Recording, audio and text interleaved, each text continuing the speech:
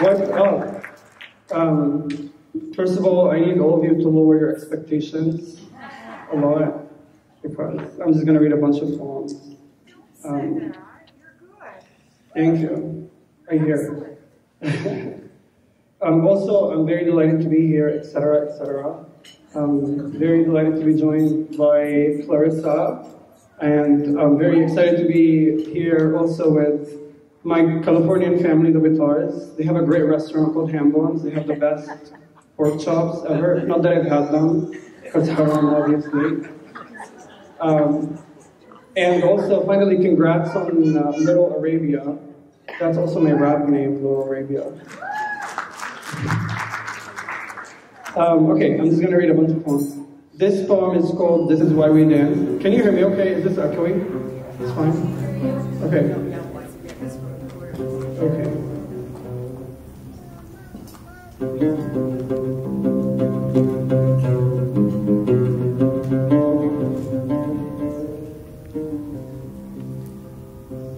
Home in my memory is a green, worn-out couch, and my grandmother in every poem. Every jasmine picked up the backlash, every backlash picked up the tear gas, and tear gas healed with yogurt and onions, with resilience, with women chanting and drumming on pots and pans, with goddams and Hasbi Allah. They were tanks, but we know stones. 2008, the Gaza bombing. My ritual of watching TV ran between the grieving and Egyptian belly dance music, and I fluctuated between hatred and adoration, stacking and hoarding Darwish's reasons to live, sometimes believing them, dipping my bread in indulgence, knowing a child is breadless in Khan Yunis, dipped in a roof's rubble. If you ask me where I'm from, it's not a one-word answer. Be prepared, seated. If hearing about a world other than yours makes you uncomfortable, drink the sea, cut off your ears, blow another bubble to bubble your bubble in the pretense, blow another town of bodies in the name of fear. This is why we dance. My father told me anger is a luxury we cannot afford. Be composed, calm, still, laugh when they ask you, smile when they talk, answer them. Educate them. This is why we dance, because screaming isn't free. Please just tell me, why is anger, even anger, a luxury to me? Thank you.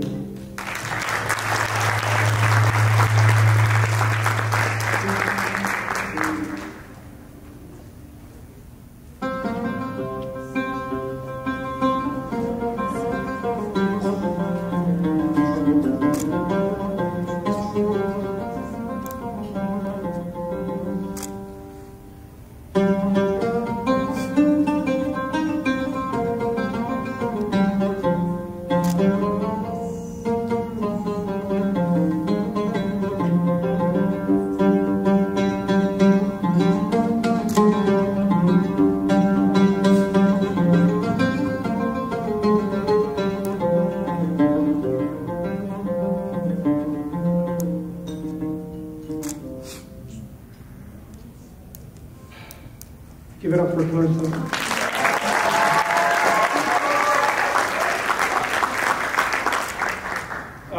تحكوا عربي؟ اوكي. بدي اقرا قصيده بالعربي، ولا مره قرات قصيده، فاسمحوا لي. اسمها في فم الجرافه. ارى على اطلالنا وجوه الاحبه، بترت اصابعهم من عد النكبه. ديارنا الأولى شاخت بعد عمر من التشريد، وعمر التشريد شبل إن كبر ابتلع القبة.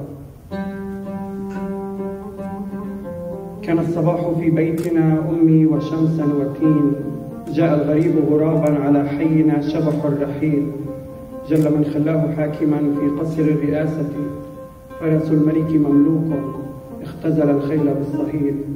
في أول صفحة قايض بنادقنا بالدبلوماسية، وعلمنا من الحروف التهذيب والحيادية. فلما أتى القاتل قاتلا والسارق يسرق، قالوا لغز كبير من بين الفاعل والمفتعل ضحية. أنتم للسفاح معجزة العزاء، تتمازحون في التضاد، كيف تكره فتكره وترادف الإكراه بالتراد. أنا إن كتبت قانونا حللت به البطش في الآراد، وجعلت السلب سبيلا وأطعمت أطفالا للجراد، وحصلت من السنابل قنابلا ومن الانفجار اتعاظ، لأقام العالم لي متحفا في التعايش ووزارات على رماد. ولو لي في عقر الحق حق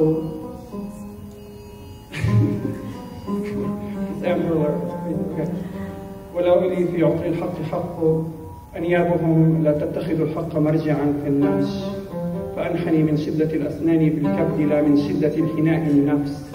فلو هدم البيت وتلعثمت أيامنا وسرقوا ما بعد دمائنا الزيت، ما هدم فينا أحبتنا هم على أطلالنا شهداء، ونحن نخيم في فم الجرافة فاهدموا ما تهدموا. البيت أرض والأرض اسم والاسم ينادي صاحبه ولو غيرتم الأسماء. البيت أرض والأرض اسم والاسم ينادي صاحبه ولو غيرتم الأسماء.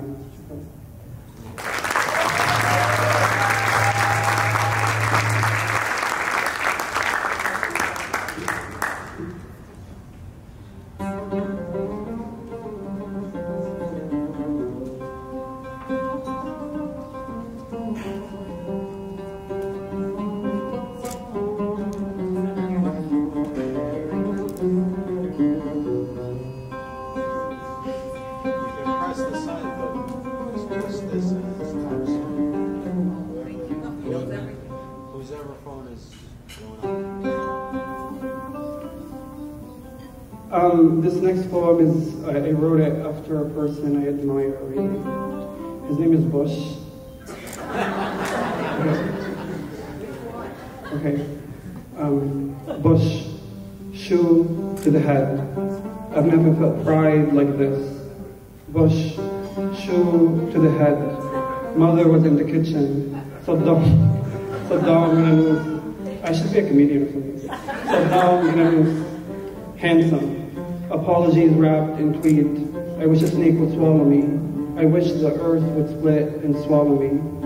Bush towers astray. I don't believe in conversation or reconciliation or crowds gouging out my eyes.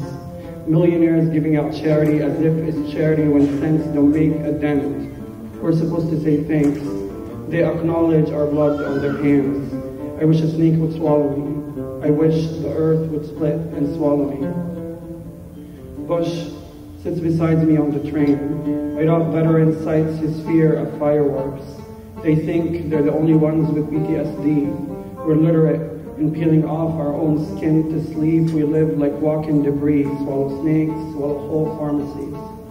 Wrap our spines around the fingers of bank tellers, while Bush is at the art store, picking the perfect blue. Thank you.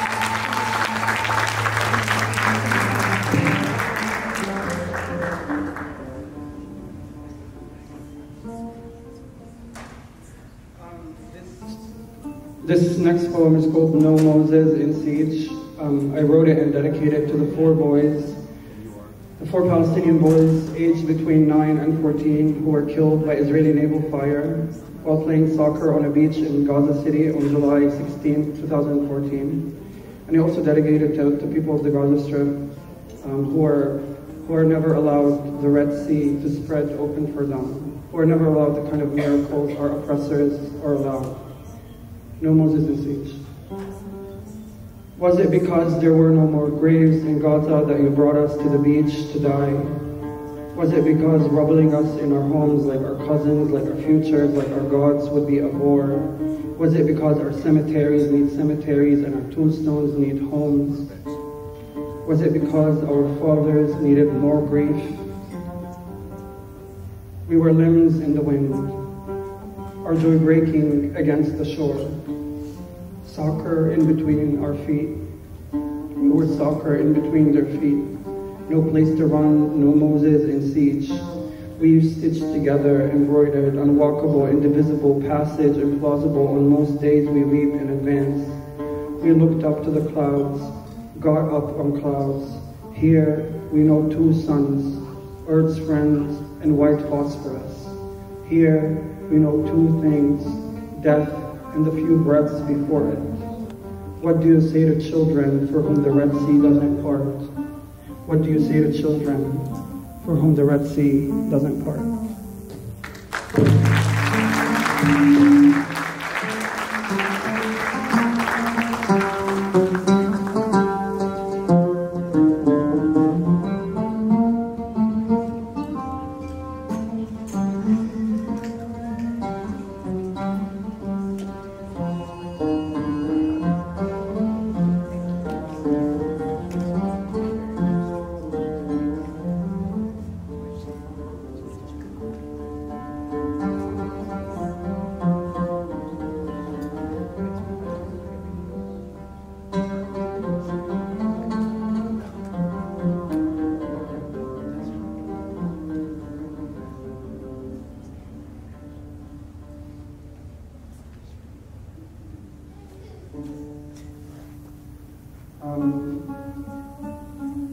Another poem I'm going to read, it's quite new and experimental, so I hope it doesn't bomb, like every American president ever. It's called Autobiography. I am but my credentials, apparently, in third person, in pretense. I am but Jerusalem, too, published by way of the remorse. Snipers to my spine, bombs, women, children, etc. My apologies for the inverted syntax. Most days I'm in psychosis, spine to my storm, baked to my rage, tired metaphors. I think identity is corny.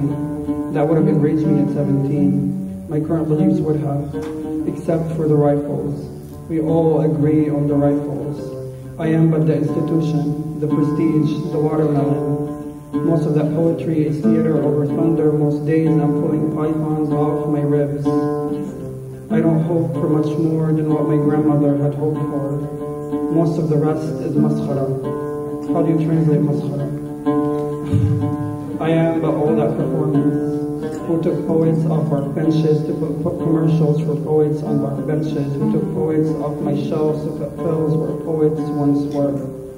I will not sit on a recliner and pay $2,000 an hour to make villains out of coffee stains. I gulp metaphors without counting.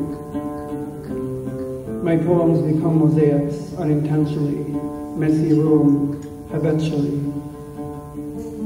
I am but my love for my land, by the way. إني اخترتك يا وطني حبا وطواعيا. In truth, I am ashamed of my dreams. There are those who dream of seeing the ocean, Palestinian men who sow grave before gravel, the coffin before the coast. Newspaper blank commissions, the psychological effects of the occupation on the average Palestinian, but in truth I have never once felt free. Not in Santa Monica, the American Tel Aviv, not in New York, the American Tel Aviv, not in Tel Aviv, the American Tel Aviv. I am but my nostalgia, my sick homesickness. What else goes into a bio? On Judgment Day, God asks your parents about you. I am but my obedience to my mother. Ridaki ya ummi, God said it apparently.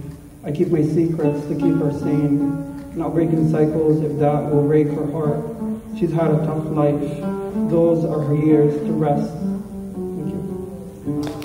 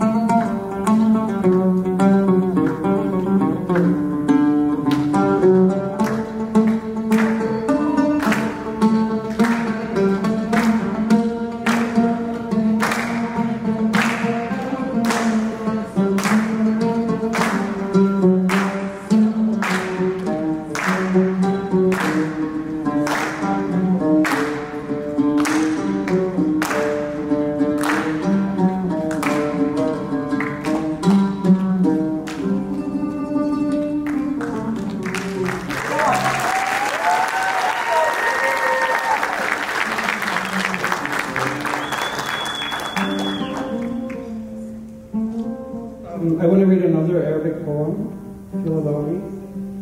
This is actually not my writing. This is a poem by my favorite Palestinian writer, Rashid Hussein. A lot of people here know Mahmoud Darwish, which is fine.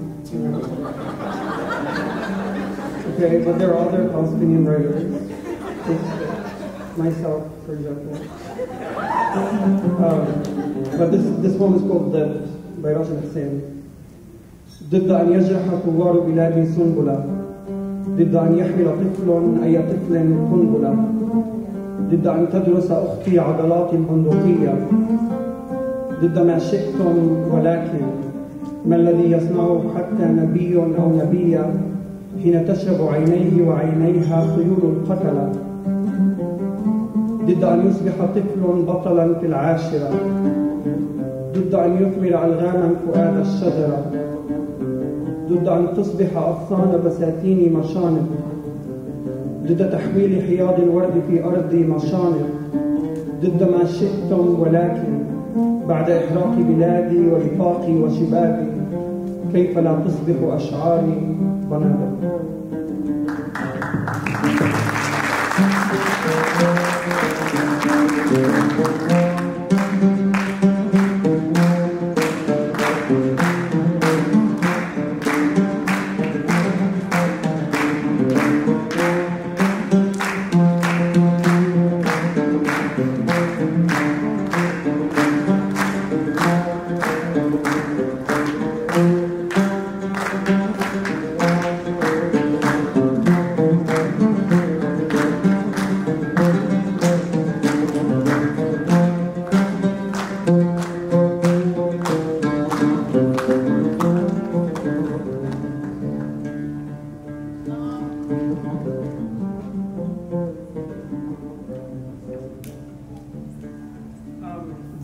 The 74th anniversary of the Nakba is coming up.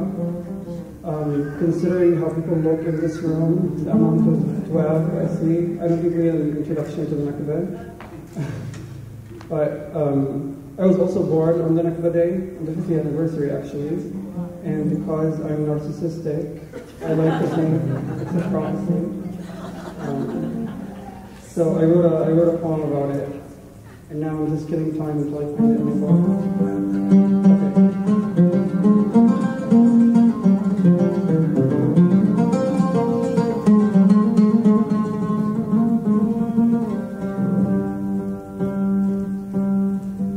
Your unkindness rewrote my autobiography into punchlines and guts, blades with tongues, and a mouth pregnant with thunder.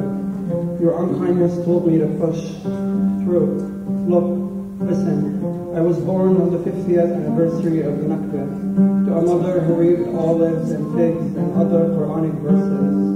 Waqtini was zaytun, my name a bomb in a white room, a walking suspicion in an airport, choiceless politics. I was born on the 50th anniversary of the Nakba, outside the hospital room, protests, burnt rubber, Kafiat faces and bare bodies, stones thrown onto tanks imprinted with US flags, lands smelling of tear gas, skies styled with rubber bullets, a few bodies shot, dead, died, numbers in a headline, I and my sister born, birth lasts longer than death. In Palestine, death is sudden, instant, constant, happens in between breaths. I was born amongst poetry. On the 50th anniversary, the liberation chants outside the hospital room told my mother to push.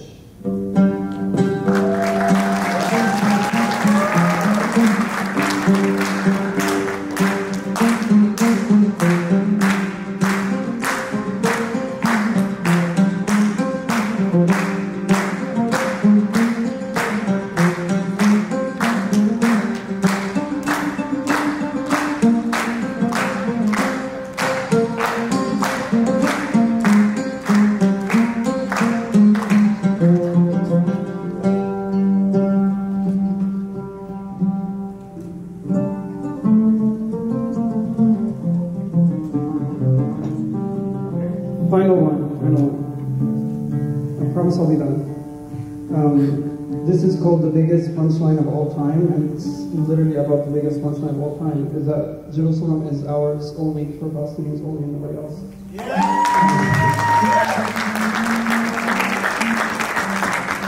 You know, I've been going around this country speaking at universities for the past few months because I released a book which you should buy, even though it's overpriced.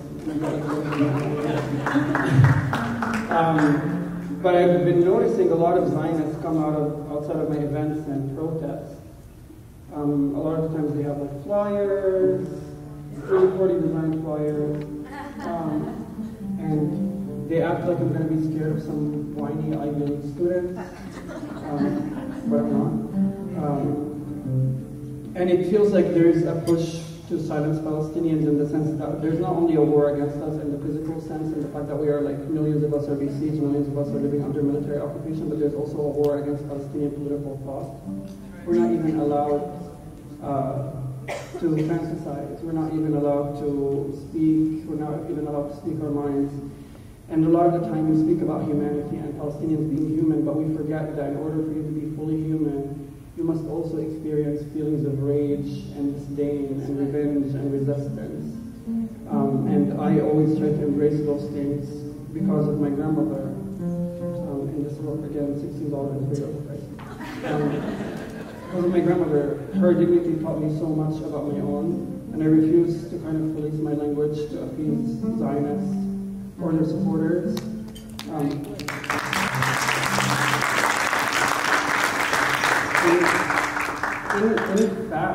In fact, I will say this. In fact, when they write articles about me or they make flyers about me, it does wonders for my ego.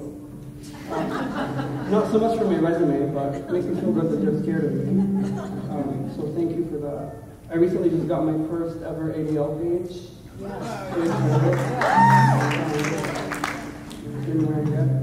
So anyway, this is the biggest punchline of all time. Rifqa took from me my Molotovs. If not a metaphor, they'd make a good vase for jasmine, a good jazz for the dinner table, where revolution is keeping volume lower to make room for conversations. Over the years, her fingers thinned, veins like vines. Verandas required less wandering, and Tita gave up their remote. Sheikh on the screen babbles about relief. ما بعد الصبر إلا الفرج.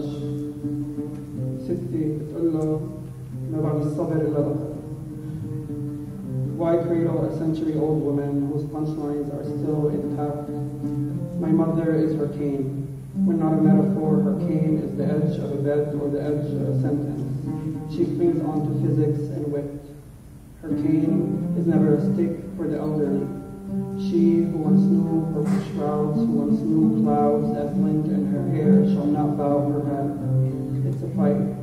4 a.m. and my parents are screaming hospitals. Tita fell again. She's okay. Alhamdulillah. 100 years tightropping the distance between pride and self-respect. I grew up in a circus. Tita walks fragile. She's a straight spine in theory. I got from her hunch and her hunch. Last July, she asked how we're getting home. On our bikes, I said, laughing, you take your bike and I'll take my horse. Her punchline's intact, her smirk unwavering. Teta remembers what she has to. Rifles in rice bags, bellies split open, women mistaking pillows for offspring, men sirening the street, women whose gods no longer respond, men emasculated by refugee status. She does not remember my grief. Unkindness is much more memorable than blood. She remembers 7 decades later what martyred her homeland the first time. Political conviction sticks, chant chandelier in her subconscious. Habibi, why are you in America? School. God bless you. Muhammad El Kurd, why America? Be careful. Tell them America is the reason. Tell them drink the sea. Let them ride their tallest horses.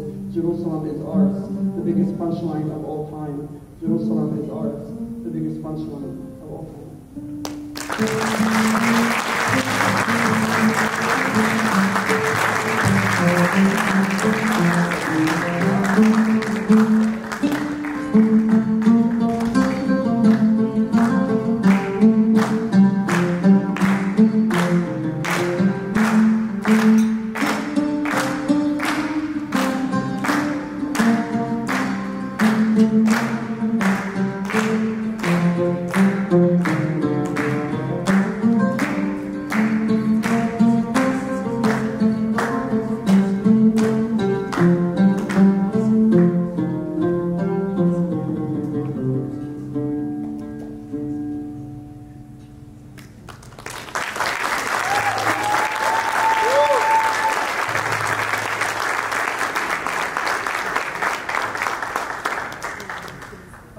Thank you so much for listening. It was a pleasure to speak. Thank you, Clarissa, for always being there. Yeah, it's a pleasure. Thank you so much for your time.